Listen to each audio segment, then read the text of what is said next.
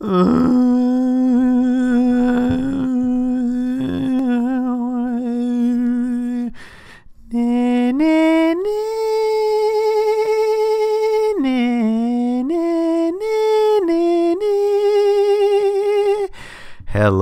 everyone, this is CM Kosemen again, and that was the theme of the immortal 1976 film Alien, which has been on my mind a lot recently, rather. After watching this one obvious film these dates, this is recorded in May 2017, and the film I'm talking about is Ridley Scott's nearly 40 years later sequel or prequel or whatever quill you wanna call it to Alien. The film is Alien Covenant, and this has become a kind of a movie review channel now, but hey, we must do as we must. I'm sorry for not being able to record any more videos in the last 2 weeks. Things were a bit busy and some minor family health issues, but knock on wood, nothing bad. So, you wouldn't be surprised to know that I was a big Alien fan.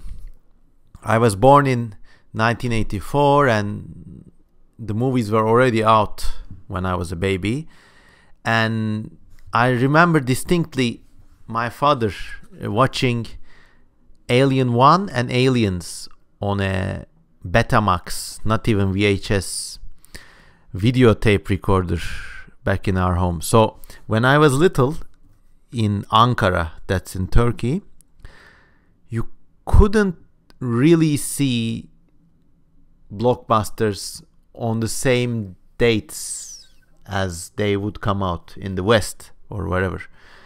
So you would have to resort to this immense network of pirate video stores which were present in every neighborhood, town, or even village.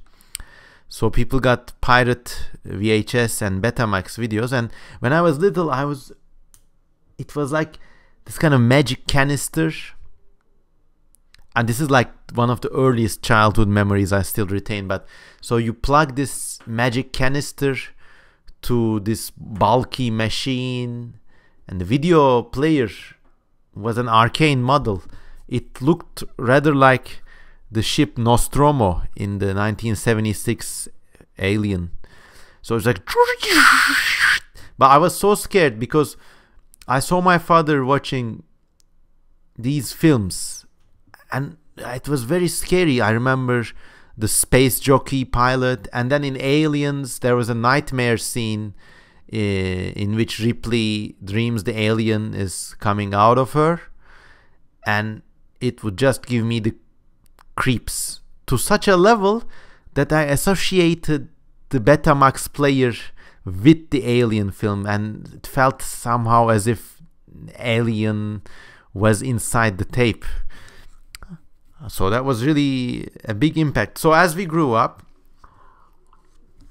me and my brother, I had a brother a few years later, me and my brother would make these Alien spin-off films. Of course, it was convenient that there were androids in the Alien universe, and so I was an entire army of memo androids. I just kept changing my t-shirts, and my brother was this kind of hapless space soldier guy, and of course we had no budget for an alien creature, so the creature was always realized off camera.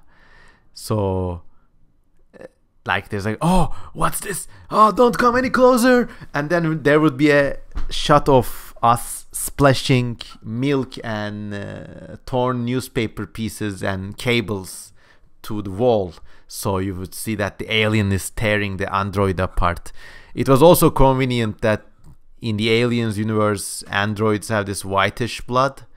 so we could use milk, and we didn't need to make these expensive and dirty fake blood out of juice and paint or whatever.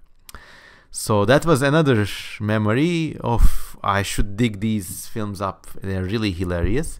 And then we used to play a game called Alien. I'm really proud because I invented this game. And the game went that one person was the alien and he or she crouched to become the egg. So you couldn't really start the game until people came next to you, and then you came out and started chasing people. It's a bit like tag, but if you catch anyone, they join you. But they don't need to show this right away. So if you catch someone away from their friends, you could turn him or her, and then they would go, and it would be very tense. Like people would say, question, where were you? Were you bitten or whatever? And to my credit, I remember going around in our neighborhood like a decade later, and a group of kids were still playing Alien in the version me and my brother had invented, except that now they had come up with another class of player called the Professor. So, and if you were a professor, you could change an alien back to a human player or whatever. So yeah, these were examples of how deep this film left an impact on me. And I still think the oldest film is the best, followed closely by Aliens. Then I think if you look at the whole saga, this recent film is a close third, on the same level with Alien 3, which is a severely underrated film in my opinion. And then Alien Resurrection is just crap. They're beating a dead horse in my opinion. And then slightly close to it in the level of crapness, perhaps not as crap, is Prometheus, which came out in 2009. And of course, I mean, Prometheus was severely criticized for the lapses of judgment that its characters had. So you got this trained alien zoologist, and they see a death snake, and he's like, oh, let me pet you. And then in another scene, these scientists are so overcome with excitement that they're in a kind of fetid alien relic ship, and they're like, all right, I'm gonna take my helmet off, I don't care. Psst. And then stupid abortion machine just has to, like, foreign object, set gender, whatever. That was just a really bad, weird thing, and everybody seemed a bit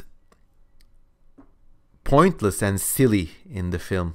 It wouldn't have disturbed one as much if Ridley Scott hadn't gone into this extreme and perfectly executed level of detail about the world he was building.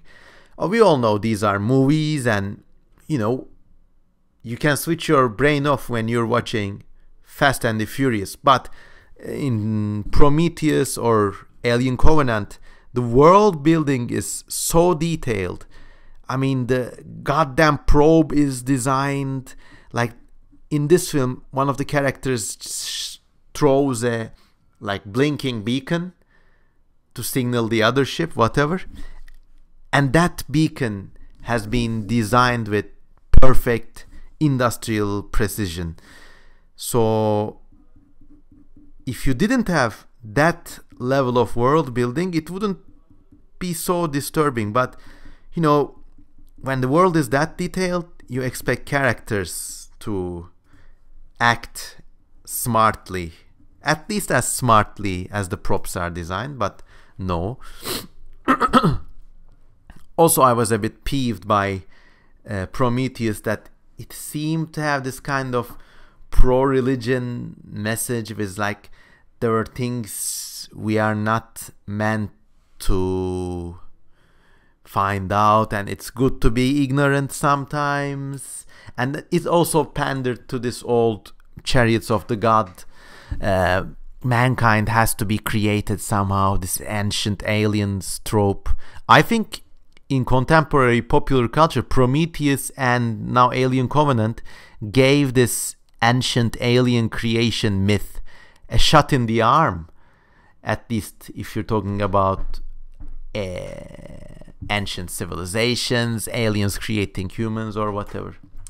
So about this series, a lot of these details, the depth of the world building versus the stupidity of the characters and the plot, and sometimes the strange messages that came out when you put two and two together in the plot, they had something weird. But in this film, at least I came to a new realization that kind of allows me to forget these shortcomings and really enjoy these films. And that realization is that Ridley Scott, old geezer as he might be, is engaging in some sort of cinematic symbolism with these films, and he's clearly having a good time. Now we will get there. I'll tell you all about symbolism in art and cinema, so on and so forth. But let's dig a bit deeper into Alien Covenant.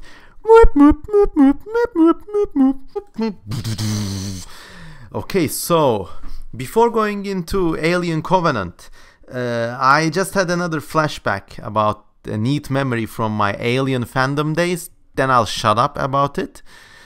So, as I told you, we had this Alien game, and it was like super popular with all the kids our age, to such a degree that in 1996, when we first started getting access to the internet, I discovered a website from Hollywood selling an actual replica alien suit from a like prop shop or something, I don't know.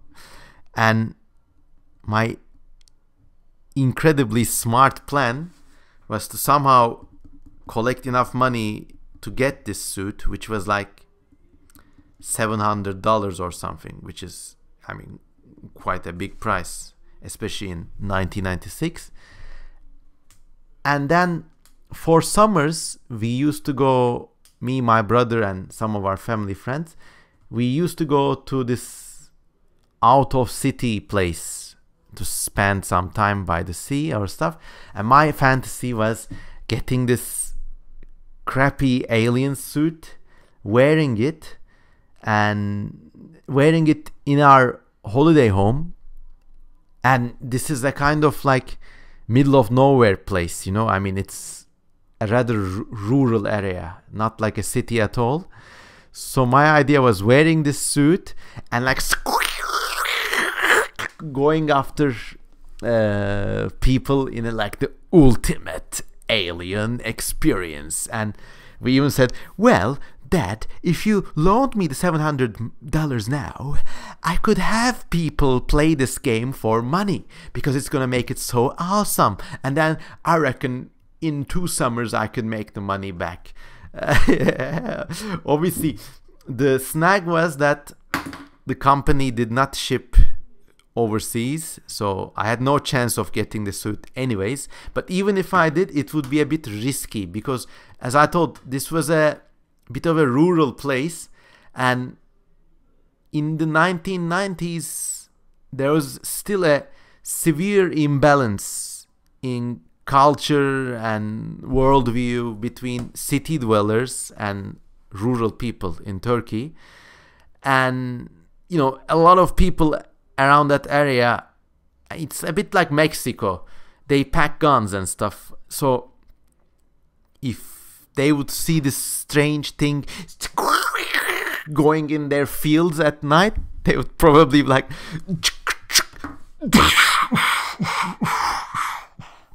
and it would have been a short and messy and, but anyways, that was how simple things once seemed to me, and still a ridiculous memory. Maybe I should still do it now. Nobody would shoot it. People have internet everywhere, and it's become a much more global world in that respect. But anyways,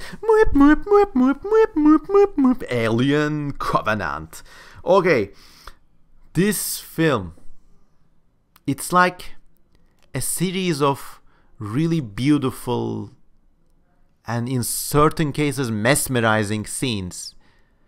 If any of the main scenes in this film were short films in themselves, they would have been like instant classics or won an award or something. But put them together, and as I told you, there's still some inconsistencies and like some really stupid plot holes, and like it's like a Frankenstein patched together from various body parts that just don't quite fit. But let's talk about the good bits. Okay, so Michael Fassbender was fascinating as David and Walter. So he plays two androids in one. David is a recurring act from Prometheus, and in the last film he was decapitated. Turns out that the motherly scientist that got to survive at the end of Prometheus like sewed him back together, and now he's become all like Byron-esque and a kind of like a American's idea of a posh educated Oxbridge twat. He's like always quoting poetry, and he's like talking like, "Carry on then. Oh, very well.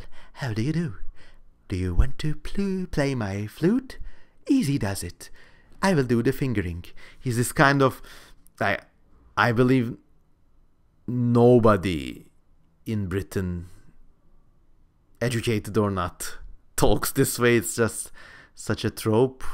It's also ridiculous that this kind of, it ticks every box of a stereotype that was never real, but this kind of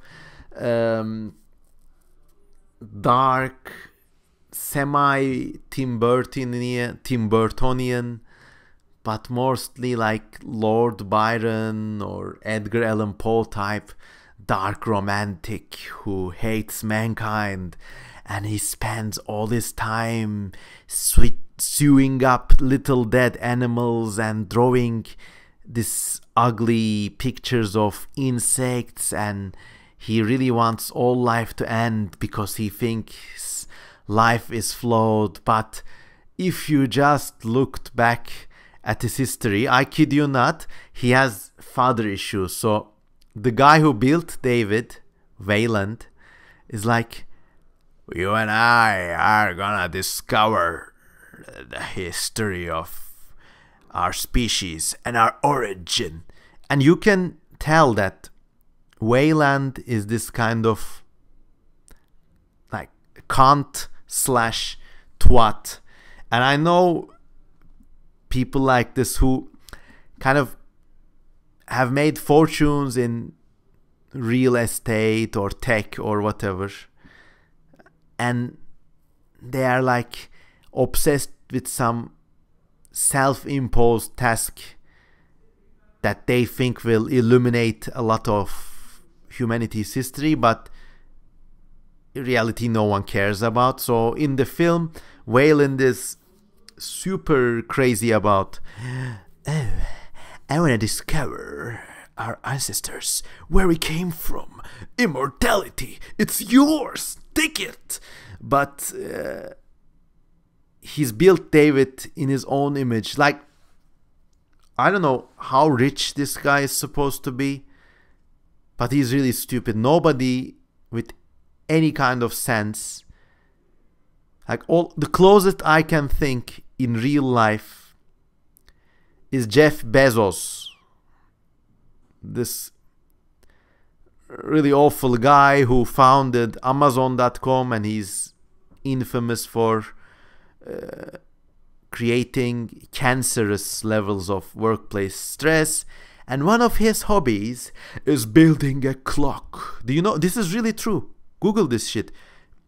Together with Elon Musk, I believe, who's another fine specimen, he's obsessed, Jeff Bezos is obsessed with building a clock that will run for like thousands of years, until eternity.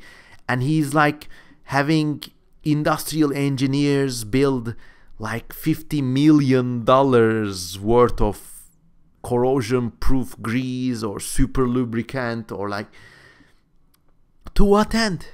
You're gonna have a fucking clock in a mountain? Look, no rich person has a requisite to philanthropy, and I'm certainly no one to tell anyone how to spend their money.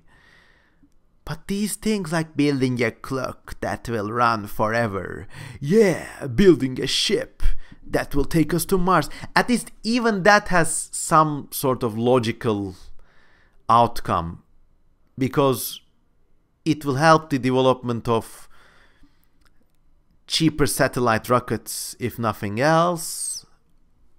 And it's a good publicity stunt for Tesla's company. But this Jeff Bezos and this stupid clock, it's just like Wayland. He's like, oh, I'm gonna have $1 trillion mission to go to an alien planet, and I also built an android in my image who will help me. But of course David is all like, you said you made me in your image, father, but you will die and I will live on.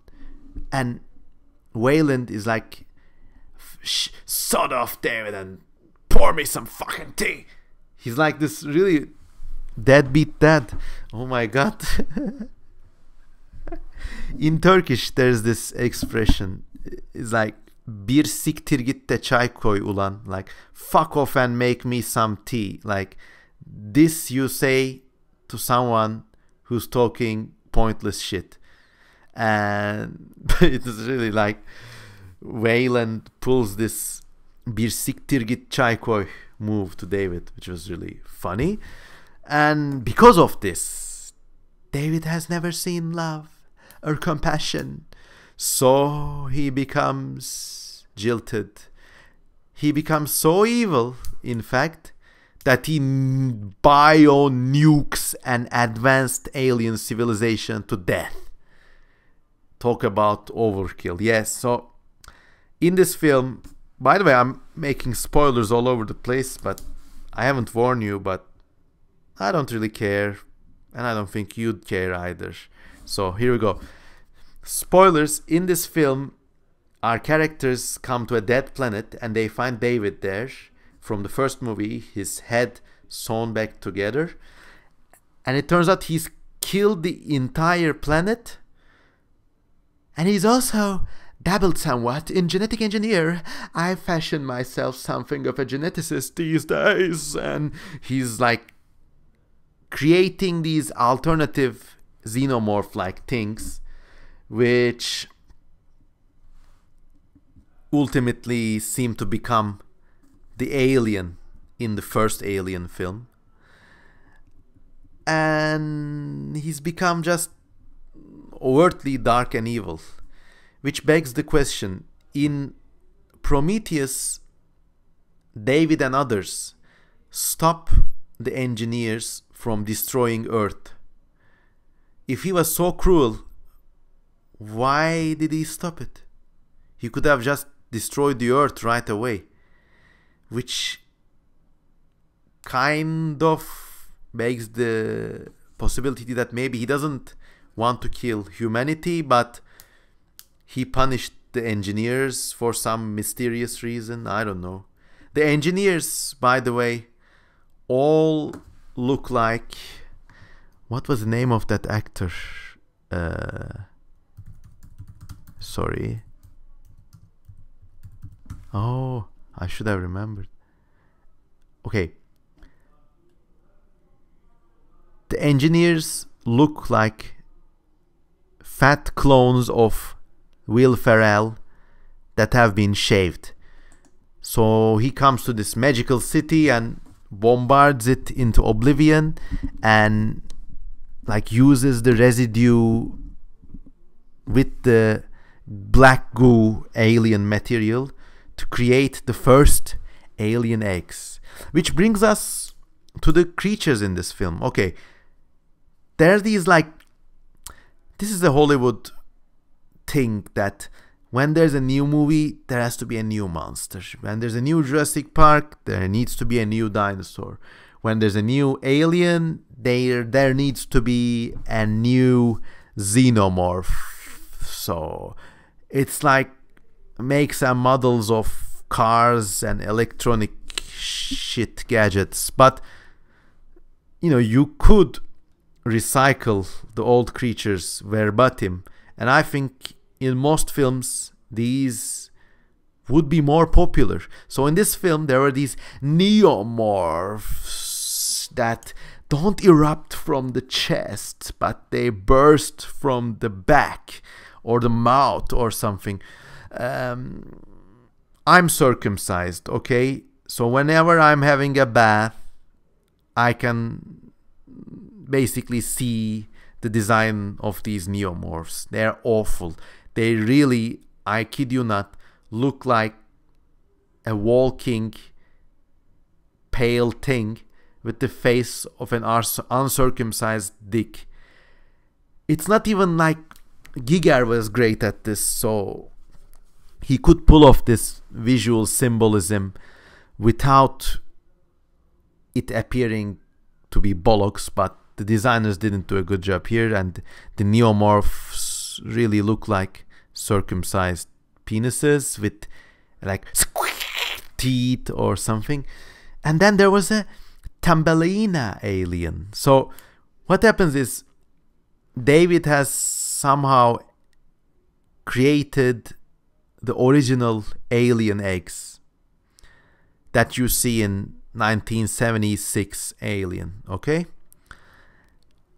And he somehow, this group of people land on the planet, they get infected, some of them die, and he shelters the rest, and he somehow leads one of them to this trap. And like in literally 2 minutes, a Thumbelina alien emerges. Like first a facehugger comes at the guy, he dies, and in like 60 seconds, continuous film time, his chest bursts, and like a little alien, like this figure from a toy, you know, emerges from his chest as if pushed upwards by an invisible platform. Don't ask me how it happens, but yeah, the music during that scene was unbelievable, beautiful, and that alone saved that scene from being ridiculous. So yeah, and let's see what the next episode will bring. I don't know.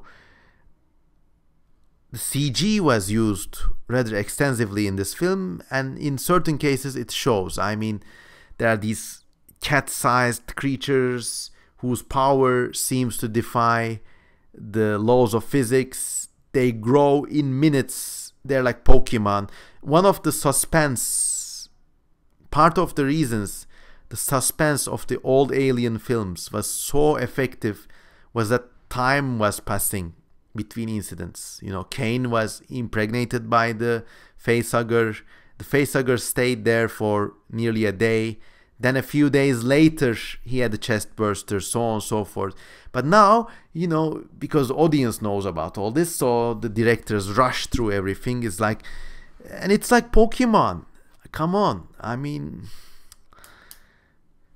I've made a lot of critiques, but once again, I'll make one more critique, and that was David's art layer.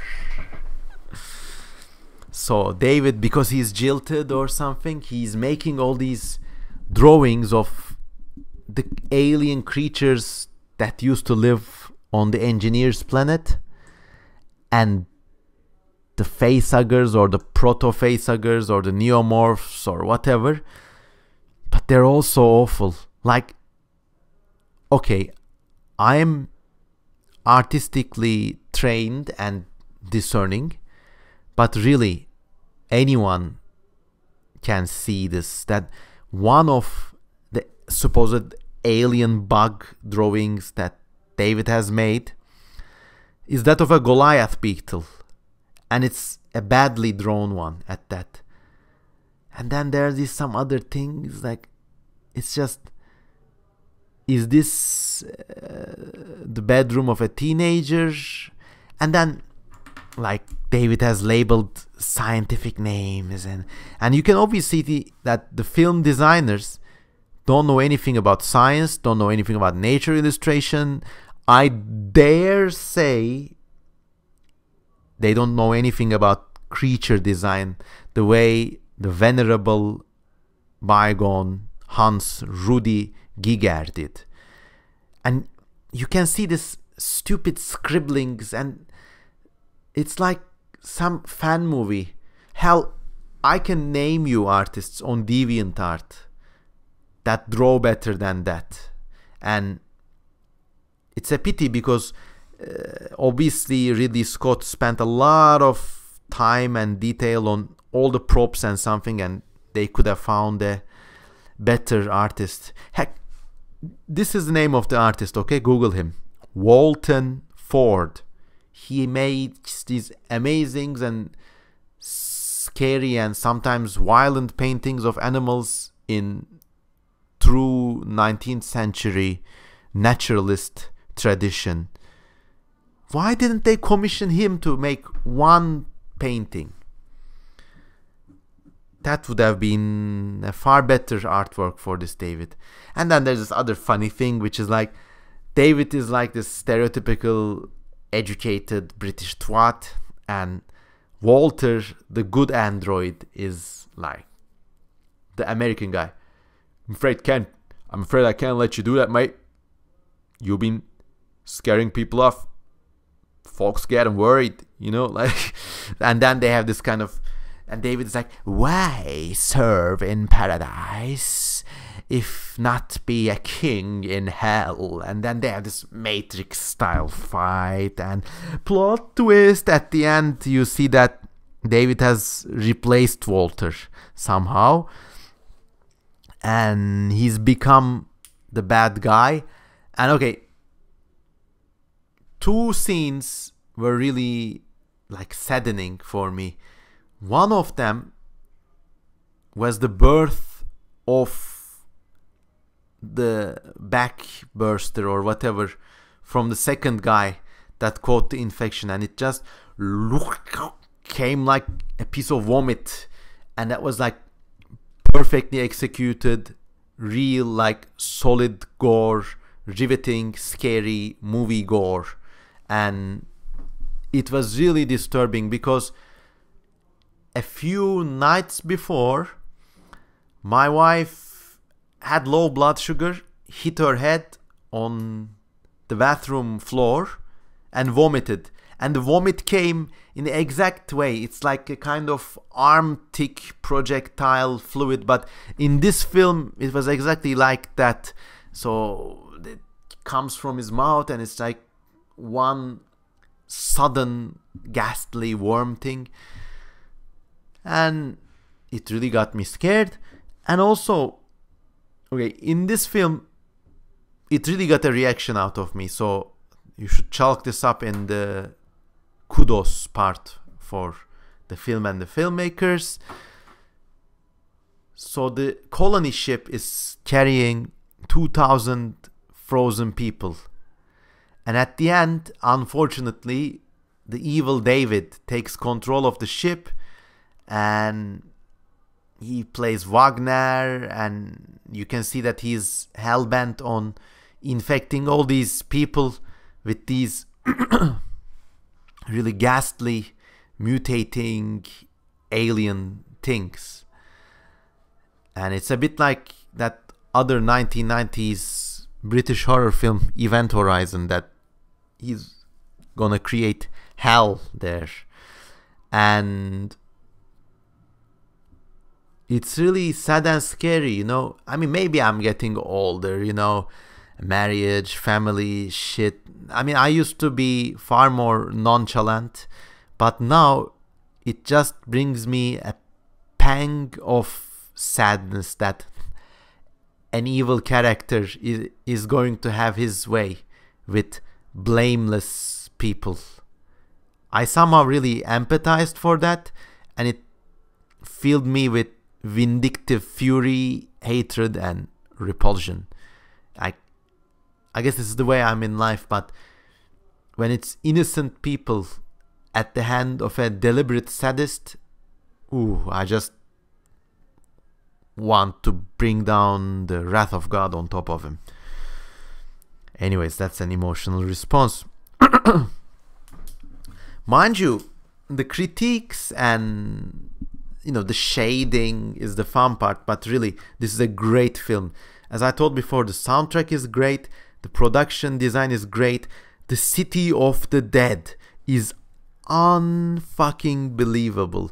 The city of dead Will Ferrell shaven type aliens is extremely well designed and filmed. The lighting, the architecture, the strange statues, you want to go deeper into that city. You're curious about what lurks in the corner or what that building is for, what the engineers were doing there. You know, especially connected to the soundtrack, which you can find in the links. It's a beautiful soundtrack. It's like, it really is a strike in the artery for me. It really had this kind of surreal world building, illuminated charm that not many other films have in this day and age. Which brings us to some other neat things about this series. So if you watch any YouTube movie or anything about the Alien franchise in general these days, you will see that the comments are full of theories like, why did David kill? Who were these aliens? What was in that room? What was in that vase? This kind of endless theorizing, counter-theorizing, and I think this is a great thing about films these days. It's notoriously easy to do, actually, and the worst example of that was in the early 2000s, that fuck all series Lost. Oh, what's behind the hatch? What's the dark smoke? Oh my god, I'm so excited. No, man. Like, in the early 2000s, it was full of people talking about this shit non-stop, week after week. I never watched an episode of it. But it showed me that vague world building done purposefully really draws people in. You really add a little mystery to the mix. And Alien Covenant and now looking back Prometheus are good examples of this. Even though the overall picture is still a bit inconsistent, and yeah, you do see the places people have made up as they went, but hey, still, it's a good, like, get the cranks turning kind of horror world building, which I think Ridley Scott is engaging in with no small amount of relish. And this is where I want to go back to symbolism, okay? The deliberate transposition of mystery in art. That was a movement in the mid to late 19th century to the, let's say, 1920s. Symbolism was a mainly European and Russian. And there's a lot of symbolist art online these days, especially on Tumblr, with these kind of weird women's incomprehensible rituals, strange characters and monsters, done in a really artful, skilled, and artistic way too. I mean, some famous symbolist work. Gustav Klimt could be considered to be a symbolist. Odilon Redon had some really strange and eerie landscapes, this dazzling and incomprehensible Cyclops, for example, and other painters like Elihu Vedder and something. So these guys deliberately created enchanting and mysterious landscapes, did not explain them, and drew the viewers in to a world of magical possibility. And for a while it was like really where the growing edge of art itself was. Then they got too entangled in mythology. They began to put in these obvious connections, like a British surreal sculpture, for example, shows this like cool woman with rays or tentacles coming out of her head, and it's called the Mysteriarch, and it's a great sculpture. But in those later days you could see it, the effect is wearing a bit thin, and the symbolist artists are like, wow, this really mythological allegory, cool woman, and it's kind of turning into heavy metal magazine into a bit, which is not bad either, but it's growing further away from mystery and it's becoming expectable mystery. Expectable and acceptable mystery. So there goes symbolism. So you could see that with these films, Ridley Scott is trying to do the same with a techno-scientific symbolist narrative, world, symbol, and mystery construction. And he's doing it quite well, I think. This is why the stupid plot holes don't disturb me as much, because,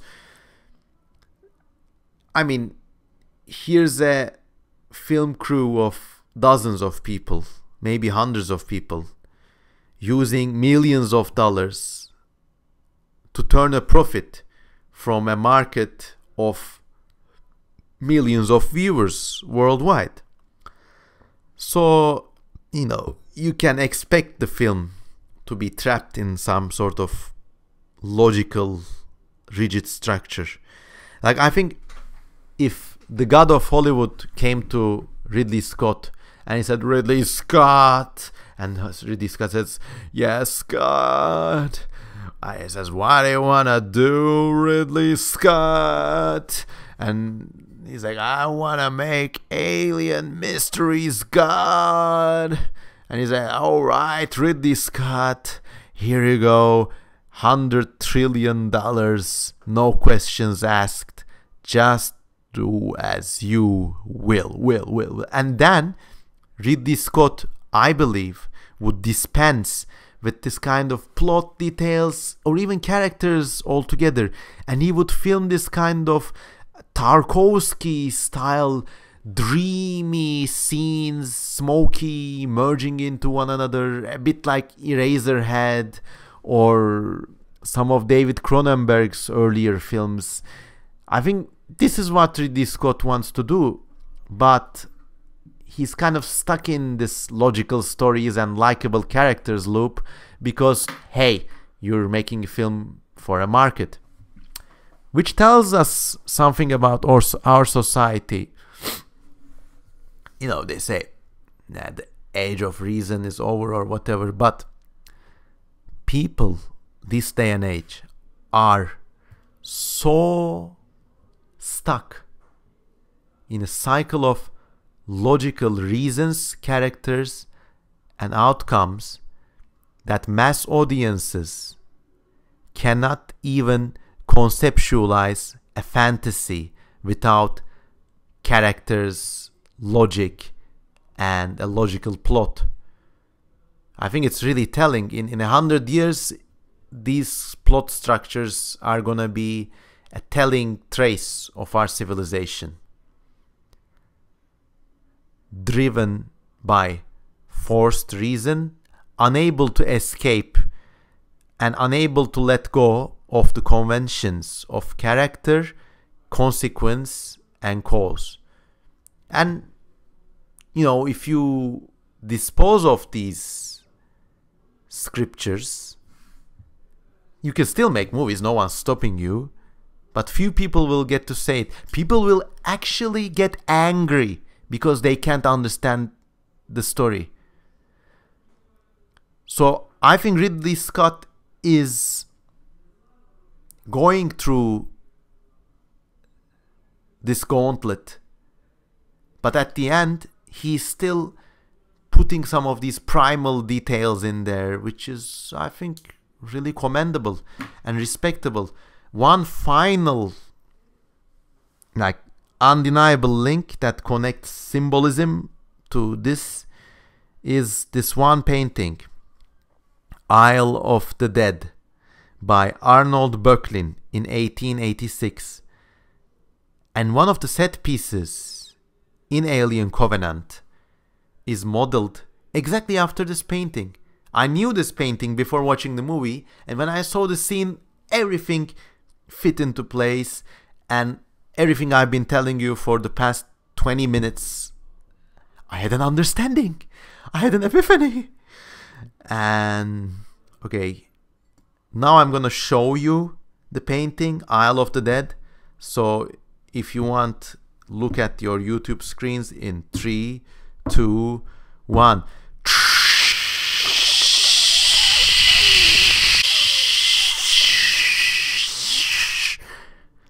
Amazing, isn't it?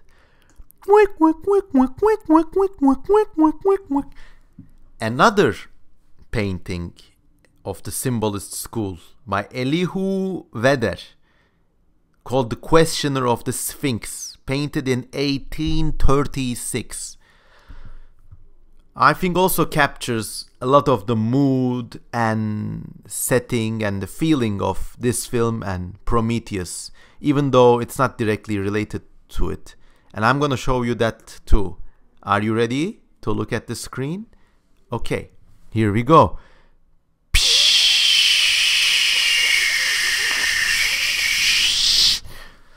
Okay. So there you go, people. That was my opinion on the whole Alien franchise, Alien Covenant, Prometheus, Symbolism, and the like. I hope you enjoyed it, and as always, please like this video, share this video. What do you think about Alien, Prometheus, Alien Covenant? What are your theories about the androids, the engineers? Please, let's talk about them in the comment section. I always answer comments. So there. And also look deeper into symbolism. That's a very rich and underappreciated body of work these days and ages. Sometimes we all need a sense of mystery in our lives, no matter how rooted we remain in reason, cause, and consequence. Thanks, and have a nice day.